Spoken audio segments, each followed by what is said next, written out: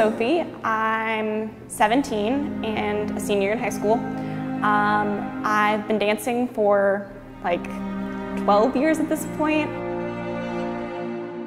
It's been so cool getting to be in Cinderella this summer. It's just been really fun to have a whole bunch of people from different studios. One of my good friends who's from a different studio is joining us, which has been really fun. It's been kind of interesting because after learning one of my dances with Jayme, she was telling me how I should be a little more human-like and less dancer-like because she wants it to kind of be more of a human dancing rather than a dancer trying to be human.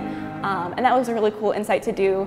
I've also been watching a couple videos, like there's been some videos on YouTube of Cinderellas that I've been looking at to kind of get the mannerisms down. It was a tough transition to be able to do that because so much of when I'm in classes is me trying to be graceful and like be a dancer and trying to get the moves just right and focusing on that, whereas this is more character driven, so I want to make sure that the character that I'm playing, which in this case is Cinderella, shows through in all the dancing that I do. We're a little awkward at the beginning, but I think we've gotten a little more past that, and that's been really fun to be able to do, and just has been cool to see how fast you can pick something up, like a new skill that you haven't really done before. I'm really excited to be part of this production, especially since it's the first time like on a stage inside in a really long time for me, and we get to do like lights, and we get to kind of have wings, and like that'll just be really exciting because it's like that's one of the things that is really fun about performing, because